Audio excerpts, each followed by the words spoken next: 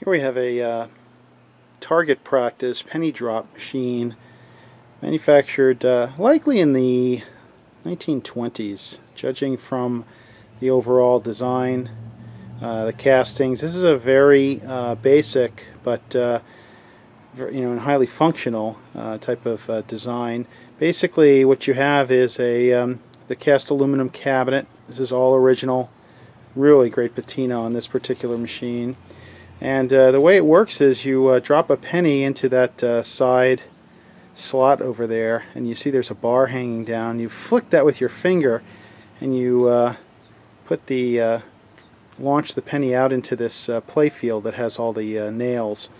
What you're actually trying to do is ideally get it over to this left-hand side, where it would line up into either the number 1, the red is for 1, the white is for 2, and the blue is for 5. And that would get you an award, a prize, and we see that here in the target practice paper. That's the original paper that's on there, and basically what it shows is that when you get it into those sections, that's what the award is. There is a second chance if you are unable to launch the penny across the playfield and get it in there. It then travels down the nail pegboard, and it would fill into any one of the slots below. If it goes into a C, you don't get anything. If you would hit it into one of the colored pegs on the sides, you would win. And there's actually a mechanism inside, a bar at the bottom, that holds the penny in those slots on the 3 on the left and the 3 on the right. And then you would show the shop owner that you had won, and you would get your payout. And then there's a little knob at the top of the machine right up there that you twist, and then that turns the bar and drops the penny out and resets it for the next player. You see that there are some screw holes actually cast into the bottom casting. There's 2 on the left and 2 on the right. That's for the machine to be able to be screwed down onto a cabinet or a base counter. This has a very large cash box behind that locked door, and there's a good reason. These machines really gobbled up pennies. We'll go ahead and play it in a moment. Another interesting note about this one is this was part probably of a large series of machines that were out en route by an operator. There's a serial number or a tracking number stamped into the machine right here, and that is number 267. We also see a little brass tag underneath the key, and that also is stamped with the 267.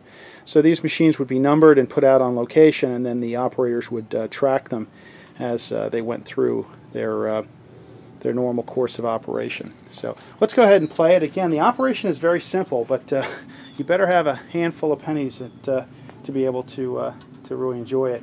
Drop a penny in the slot, flick it across. Oh, look at that. First shot, we got it right into the A, so or into the red. So we won a nickel on that one. That's great. Let's, again, the operator or the shop owner would then be alerted. You'd get paid your nickel, and then the shop owner would basically turn that little knob and free the coin out. Let's see if we can keep our luck going here. And, oh, look at that. Second flick, we got a white, so that's worth a dime, and that's on the left-hand side. Again, we turn and free it up. I should go buy a lottery ticket, maybe. Alright, we lost on that one. Lost on that one. Trying again to... Oh, there's a red one. So we're trying to get it across here, but it's equally as good to get it down there. So our luck is definitely pretty good today. There we go. We free that penny, and we're good to continue playing. Just a few more here. Ah, almost.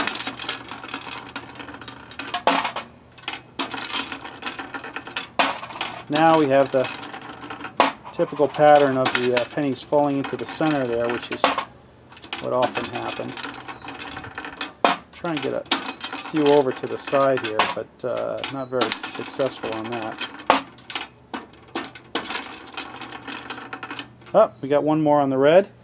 Again, good for a nickel. We'll go ahead and clear it and pause for now. So again, this is the early 1920s target practice penny drop trade stimulator.